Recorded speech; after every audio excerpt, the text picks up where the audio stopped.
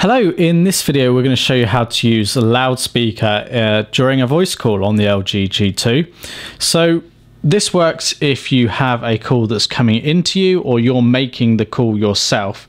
So let's go and make a call on the G2. So I'm going to go into the phone and I'm going to dial a contact. Now how you dial the contact is entirely up to you, but I'm going to go to a speed dial. Now whether you're getting a call from someone or you're making the call, you'll see the option here for speaker.